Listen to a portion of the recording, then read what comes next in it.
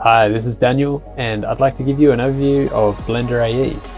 BlenderAe is a new add-on for Blender that lets you export objects, cameras, lights, empties, planes, vertices or faces from Blender to After Effects. To start with, I'll just give a quick demonstration of how to use it. So jump over to Blender.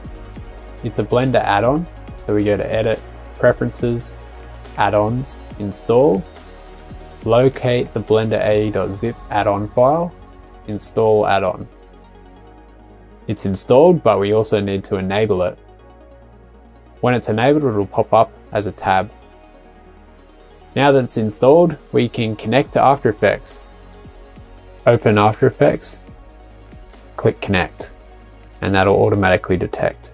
Let's export some objects to After Effects. Let's select the camera, the empty, these lights, and a few objects. Export to AE.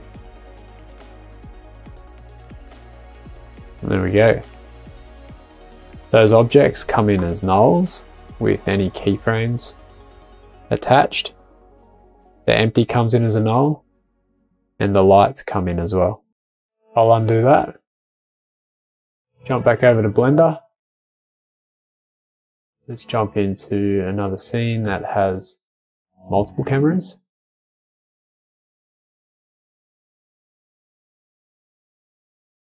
I'll select both those cameras, export to AE.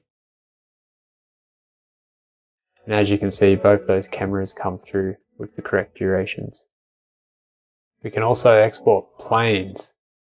I have a floor plane and a plane for the screen here. So I'll select the screen, export to AE. That'll automatically be converted to a shape layer, a pre-composed shape layer. And I'll just bring the camera back in.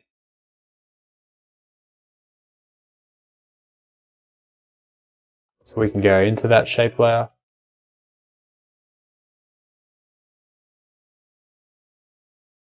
Make sure that any layers are 3D enabled in the pre-comp because collapse transformations is on.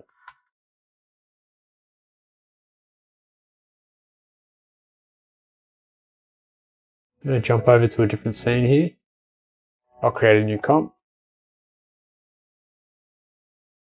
Jump back over to Blender. We can go a step further and go into edit mode. We can select vertices, export to AE.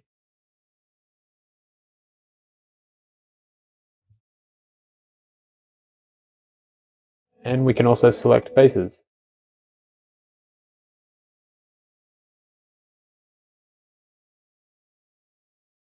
Planar faces will come in as a shape layer with any animation applied. I'll bring in the lights and the camera for this scene.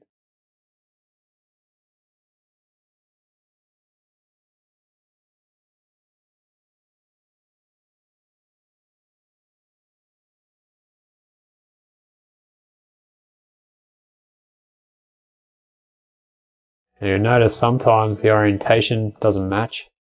So you might need to manually change the orientation.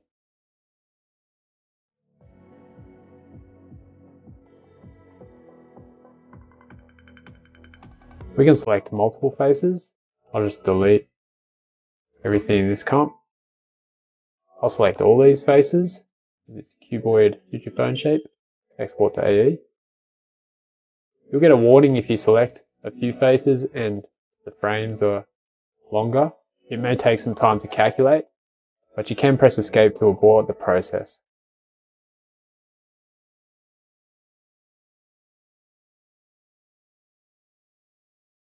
That took about a minute to process. Bring in these lights and the camera again so we can see a bit of dimension. Now we have our 3D shape. This also works for dynamics. For example, I'll select these three objects which have rigid body physics applied to them, and I'll export to AE. Note that whatever comp you have selected, if the resolution and frame rate matches, it'll import into that comp. I'll import the right camera for this,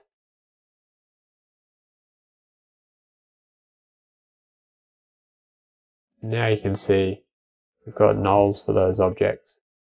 And we could import the whole object by selecting all the faces, but that'll take a little bit longer.